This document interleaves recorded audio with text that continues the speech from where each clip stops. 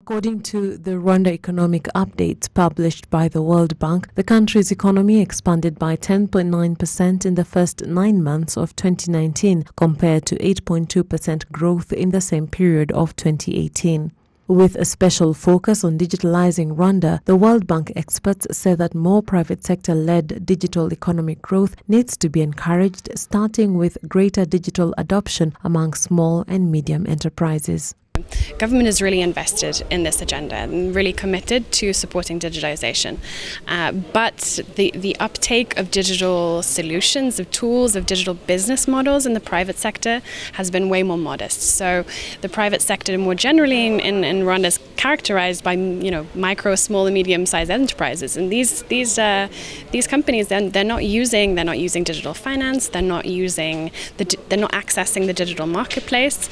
And so really it starts at that very basic level in bringing more businesses online to also create then opportunities of business-to-business solutions tailored at Rwandan businesses. So it's kind of you need to start small and it's mutually reinforcing, but the private sector definitely has a larger role to play in the Rwandan context because we see that they haven't really spearheaded digitization as much as the public sector has.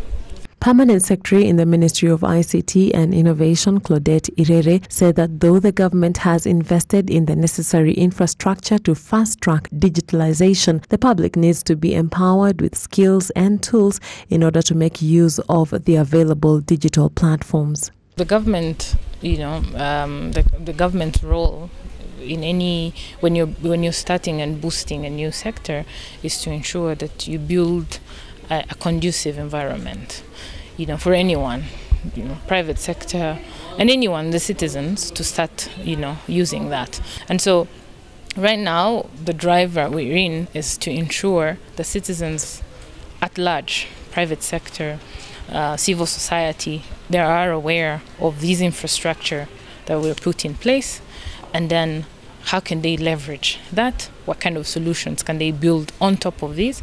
And then also ensuring that citizens have access to, one, skills and tools that allow them to now start consuming and enjoying these services. Though the country's economic growth is impressive, the World Bank says that the country's public debt has been steadily rising since 2013, adding that by the end of 2019, the public debt stood at 58.5% of the GDP. This increase was attributed to fiscal expansion plans carried out by the government to ensure greater access to infrastructure in the country.